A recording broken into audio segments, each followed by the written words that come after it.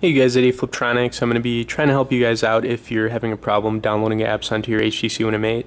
So there's going to be two main reasons this is happening.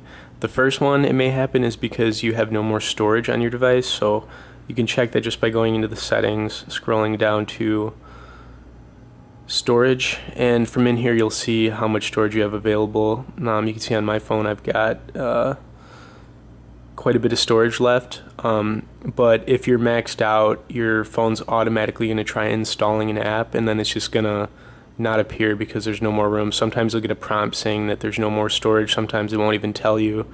So that could be the first problem. And then the second one, obviously, just make sure that you're connected to Wi-Fi.